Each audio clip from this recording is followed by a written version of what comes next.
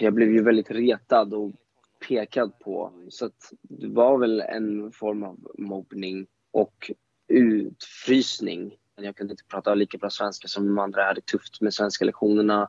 Men också umgänge och kompisar. Och det var inte så jävla lätt det heller. Liksom. Jag stack ut väldigt mycket just på den skolan. För att det var ingen annan som gjorde riktigt det jag gjorde. Liksom. Mitt intresse för sång och musik. Vad var det som fick dig att ta dig igenom det? Liksom?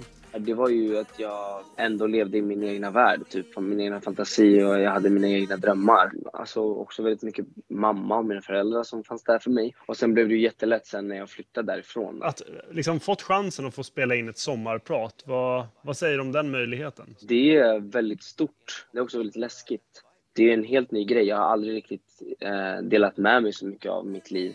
Och mycket att prata om, ja det finns det.